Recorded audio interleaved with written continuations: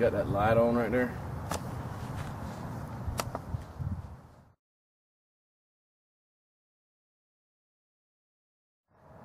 Man, he's always writing stuff when he was in school. He was writing like birthday cards and people had their birthdays and he was all sweet and stuff. My mom cried one time and said something like, "You're a good mom, happy Mother's Day."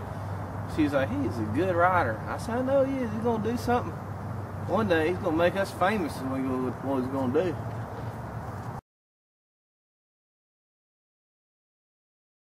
Because we're both thinking men, both always coming up with words and putting them, tying words together, telling a story. You know what I'm saying? I'm telling y'all a story right now.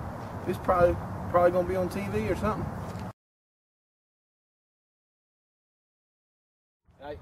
Hey, just so you know, there's not really much in there. I wouldn't even look in there. There's a couple pieces of wood. I got it out. It's a bunch of junk, really.